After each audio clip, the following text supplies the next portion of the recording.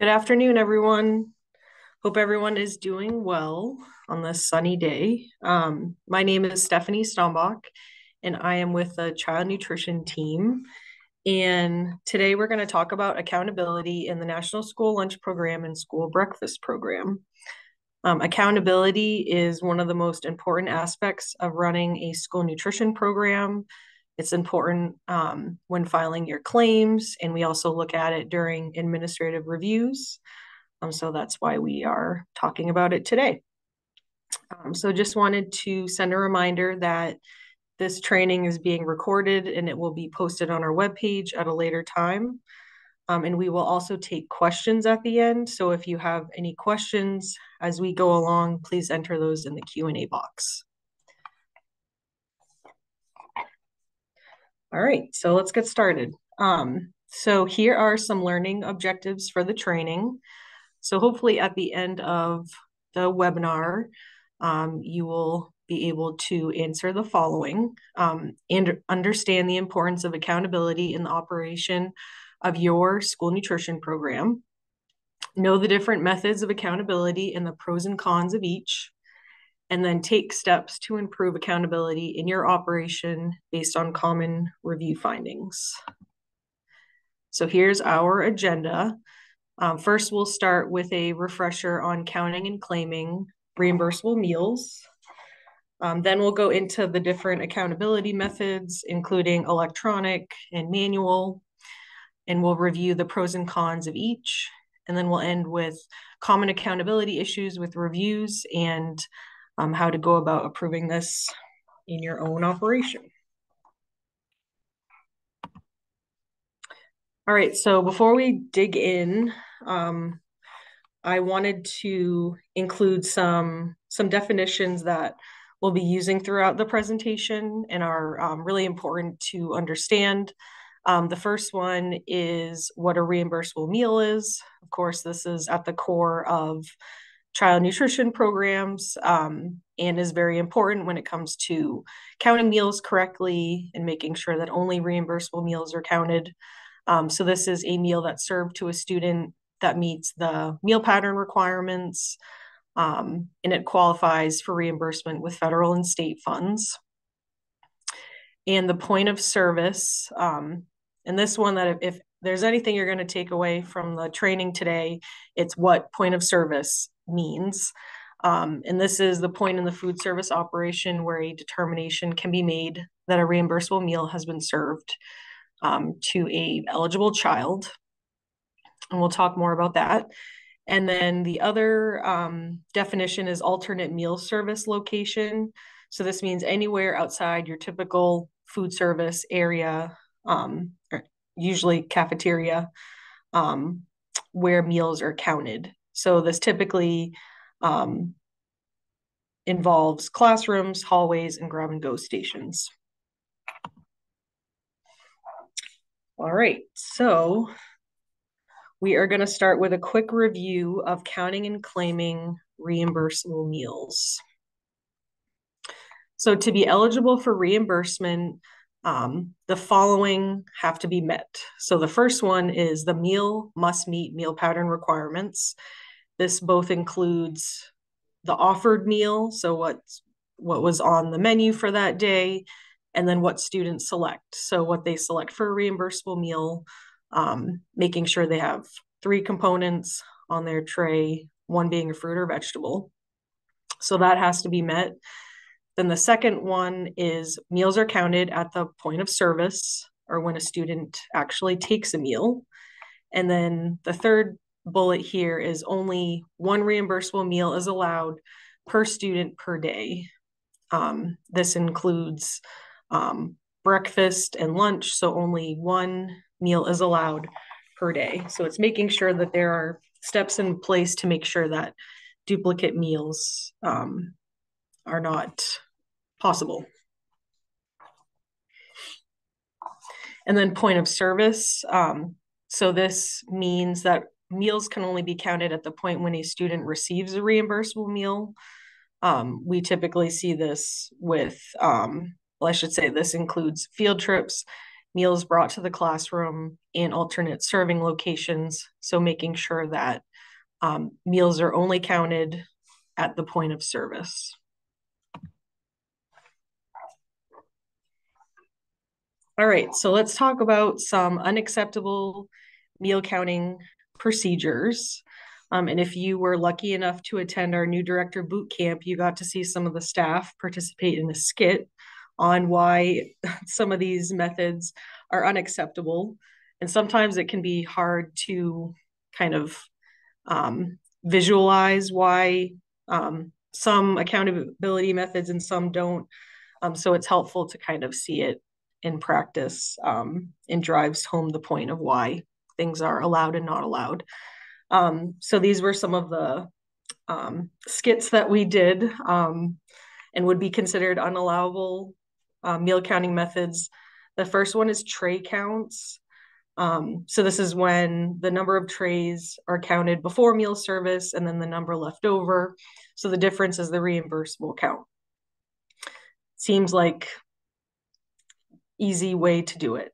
But in reality, trays could have gone to adults.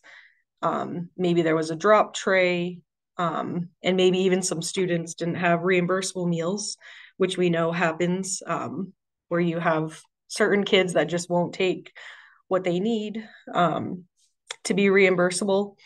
So these are some reasons why tray counts would not be allowed. The next one is attendance counts in classroom or head counts. We see this a lot. And just because a student is in attendance doesn't mean that they actually took a reimbursable meal. They could have left early, or maybe they just didn't want a complete meal. So those counts are not allowed.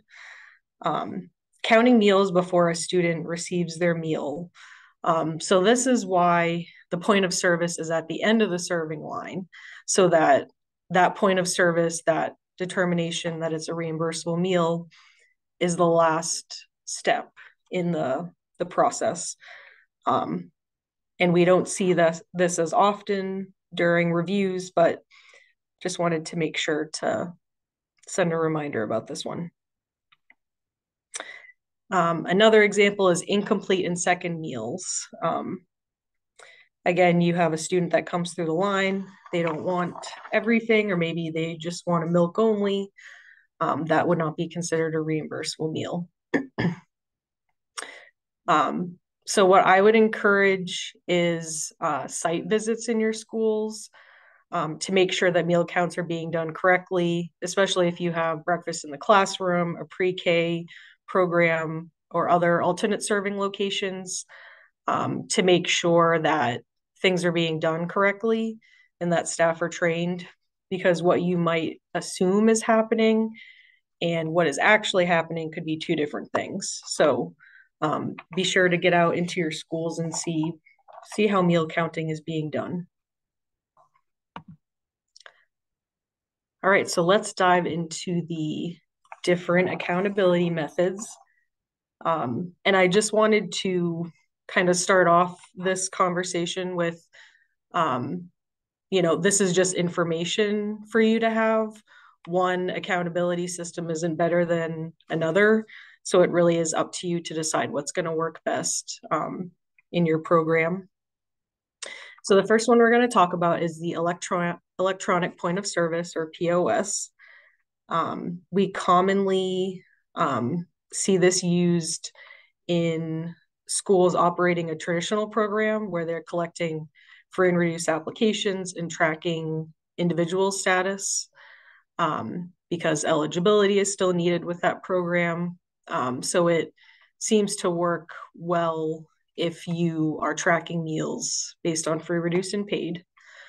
However, we also see it with CEP schools, and CEP is community eligibility provision, as well as provision to schools. And this is because there are other features of the computer system, such as tracking a la carte sales, or just liking the reports that the system will generate for you.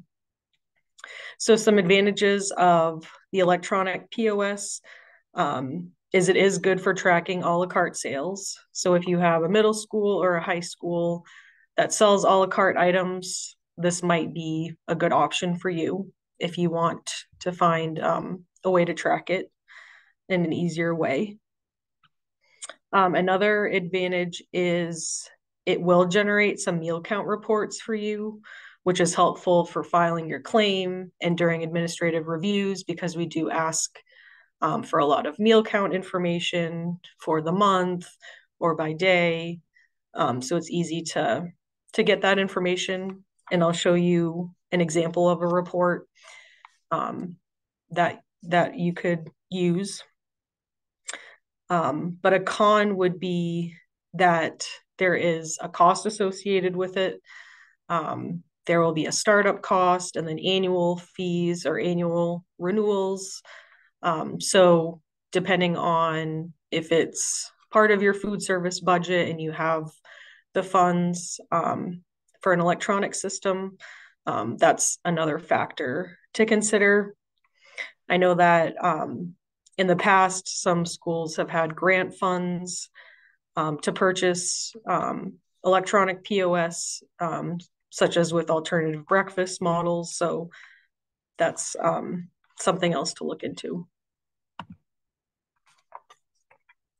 So here's an example of a report that the electronic POS can generate for you. This one is from NutriKids, and it's called the monthly claims report. It could be something completely different in another system. But I just wanted to point out, so in the middle of the screen, there's an attendance factor. And this is what you would enter to make sure that your meal counts don't exceed attendance or attendance adjusted meal counts for that day. So there is a built-in edit check, and edit checks are required whether you use an electronic system or a manual system. So that is helpful with electronic POS. On the left-hand side, you'll see school breakfast program, and then this is a monthly claim report, so you'll see the date from 1 through the end of the month. And then if you go across, so for example, on the first day of the month, you see free, reduced, and paid or full price, and then a total for the day. And then it will tally up your meals each month. So there's daily and monthly information. And then on the right-hand side is the school lunch program, and it has the same information for daily and monthly meal counts. So that's an advantage of an electronic POS. And like I said, if you have an a la carte program, I believe there are some reports that will generate your a la carte sales, and then the items that you sell, where you can add a price to each one and can kind of track, okay, what are kids buying for a la carte? So it does have benefits beyond just tracking reimbursable meals.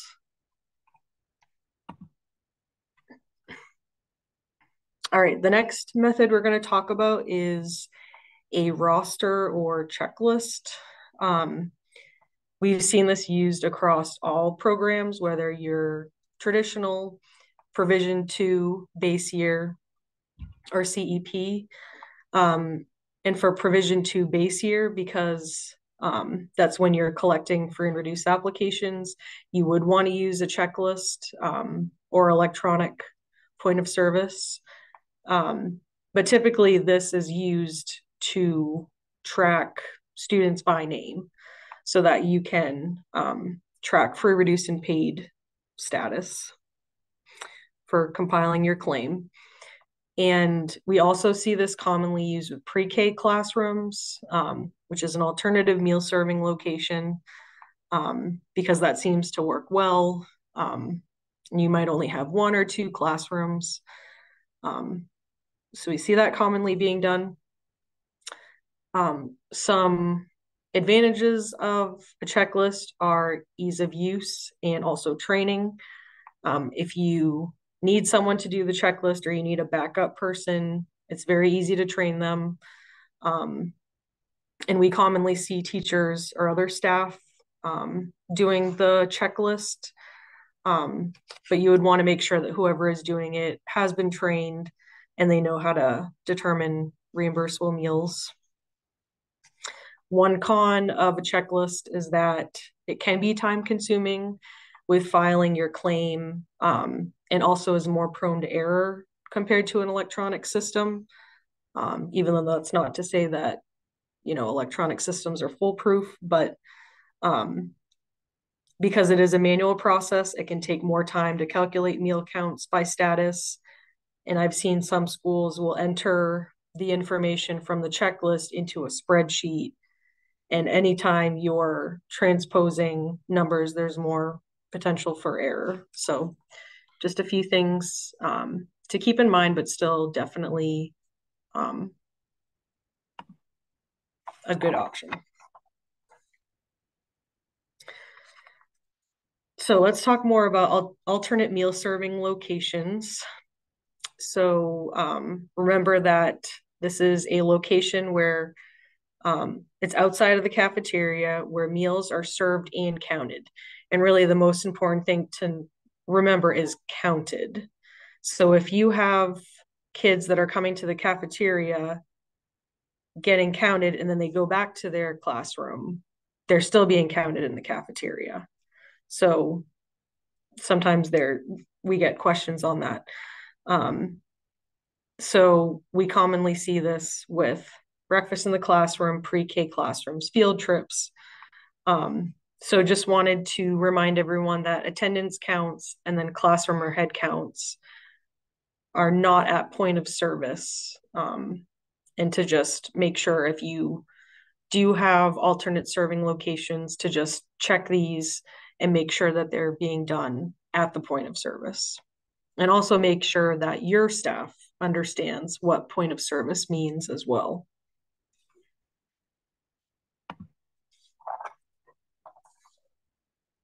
All right, the last one we're going to talk about is a tick sheet, which is everyone's favorite because they are easy and simple to use.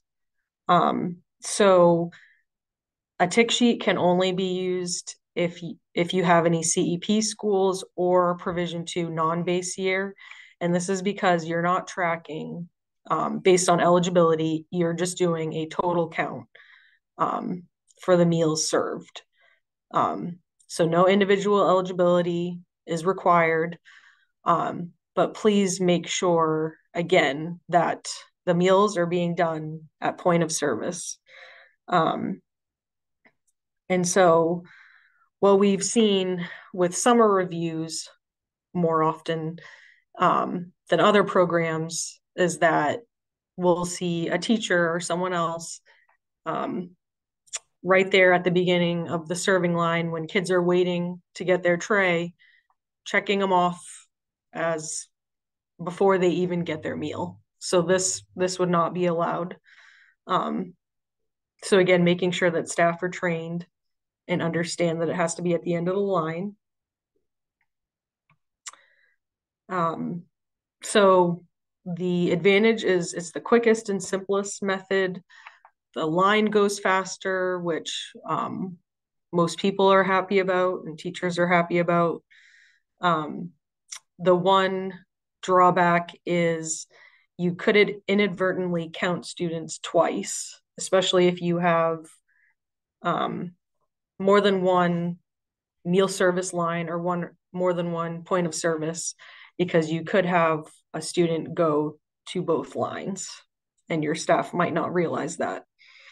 And if you have David as a reviewer, he will do a test and see if there's the potential for that student to go to the other line.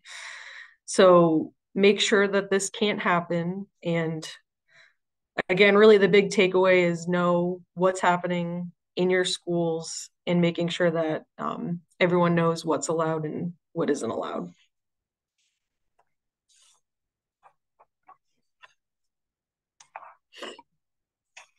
All right, so let's talk about accountability issues during reviews. So these are some common findings that we come across during reviews. So inaccurate meal counts on the claim. Typically, we see that it's due to human error. There might be a one-time error that happens. So for example, your enrollment at the one school is 150 students, and on that day, we see that 170 meals were claimed. We're going to question that. And then also that shows that your edit checks are not working in your system. So sometimes it's a one-time human error, or maybe it's an issue with your POS. Maybe it went down in the middle of lunch service, which can happen. Or it could be a systemic problem where you might need to look into another computer system. Another area that we've seen is lack of training for the person at point of service. So if you have a non-school nutrition staff, and even if they're your staff as well, make sure that they are trained and also retrained. So I would recommend training at the beginning of the school year and then halfway through the school year. And the site reviews, if you have more than one building, are due February 1st. So that's another good opportunity to make sure that people have been trained.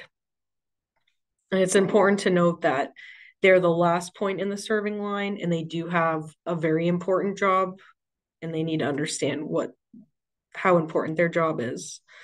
And also lack of training can cost the district money, because if we come in and do a review and we see 3 kids that go by without a fruit or a vegetable, those meals won't be able to be claimed.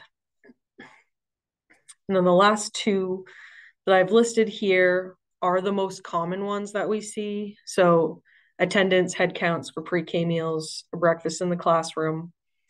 And again, this really comes down to monitoring, retraining, make sure everyone knows their job, and then also making sure there's communication between those classrooms and the kitchen, just to make sure that everyone understands their role, because they might say, oh, well, I thought the kitchen was going to do this, or sometimes there can be confusion with who's doing what.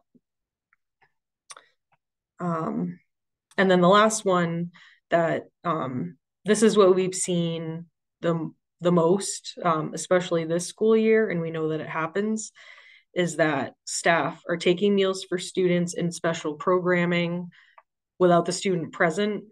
So it could be due to a safety concern or behavioral issue, and a teacher comes to get a meal for a student to bring back to the classroom.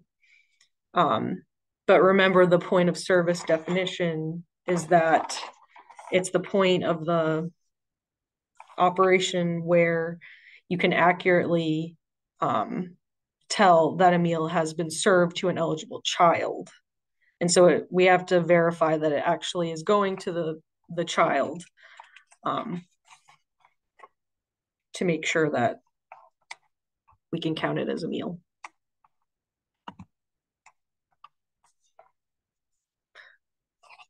So what do you do if this happens in your school, and how do you address it? Because we know that sometimes it can be a tricky situation to navigate. So the first and most ideal solution would be to have the student come to the cafeteria during a quiet time to select a meal, or maybe this is a few minutes before everyone else comes down, and they can select something and then go back to the classroom and eat. I've heard of one school that used the summer food service program to integrate the child in the school lunch setting. So this might be an option for you, and it might be a way to get them more comfortable of being in the lunchroom, and so that it's something that can more easily be a regular occurrence. So that's the first option. The second one is to have food service staff bring the meal to the child and then check them off. This can take your staff away from the kitchen and um, takes additional staff time. So that's another consideration. And then the last option, and what I would consider least ideal, is to have the teacher pick up the meal and then once it's delivered, either check off the student and then bring the list to the kitchen. There could also be a shared Google Doc where the student can be checked off that is shared with the kitchen and the teachers. Um, and it's least ideal because it's not a school nutrition employee and it does leave the responsibility on someone else. But those are three options to consider. And if you have a situation where you need to talk through it, feel free to call one of us at the child nutrition office and we can help you troubleshoot. All right. So here are some observations and recommendations on accountability in general. So the first one is lack of efficiency with the meal counting system. We have definitely come across this and just want to make sure that whatever meal counting system you choose is efficient. You and your staff's time is valuable. So if you have a system that's not efficient, it's going to be more time consuming for all involved and lead to more problems. And this is both just day-to-day issues having to troubleshoot, as well as coming or us going to your school during a review and coming across issues. So my recommendation would be, if you have an electronic POS system, to use it to its full potential and really know which reports can be generated to make your life easier and your staff's life easier, and contact the customer service company to ask them which reports they have available. The size of the school might determine whether you go electronic or use a manual system. For example, an elementary school with 40 kids versus a high school with 500 students would obviously have an impact on which system you go with. If you're a small school, a roster or checklist might be the easiest and cost-effective method, but at the same time, maybe you would prefer an electronic POS so that you can generate those reports and have those available for filing your claim and during reviews. For my recommendation for the electronic POS would be to make sure that it's compatible with school nutrition, because not all systems are, and that it does what you need. And we've come across some schools that are using a system that's not built for school nutrition and is truly not working for them. And if it's not doing what you need, then change it, see what other options you have. And to make sure to do your research and really know the pros and cons of the different options. If you have an electronic system and you're having to do things manually, that defeats the purpose of having an electronic system. And I've seen some directors post on the listserv on different systems and feedback on different POS systems. So I think this is a great way to use the listserv, and to just talk with your fellow directors to see what their experience has been, and see if that might work for you. And like I said, no system is better than the other. It's just what is going to work best for you and your schools. And as always, if you have questions, reach out to our office, and we have our number, and this is our general email as well, but you can reach any of the team by going to our contacts section of our webpage. So that concludes the presentation, but we're going to take some questions. So again, if you have any questions, please enter them in the Q&A box.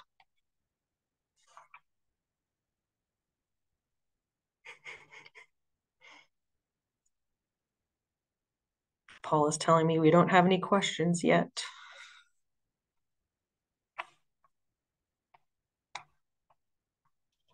So we'll give it a few more seconds and see if anyone thinks of anything.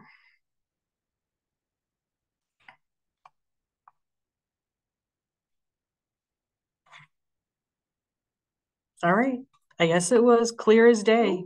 Oh, okay. We got one.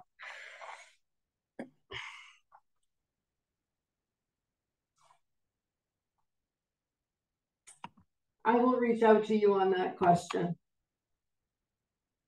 Okay.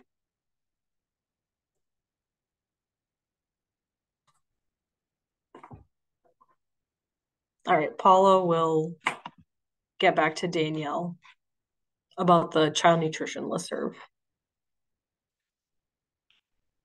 which hopefully everyone is a part of.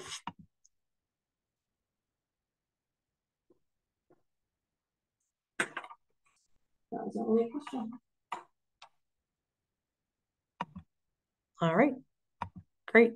Well, thank you all for joining me this afternoon. And again, if you have any questions, in the meantime, feel free to reach out to any one of the child nutrition members. And hope everyone has a great rest of your afternoon. Take care.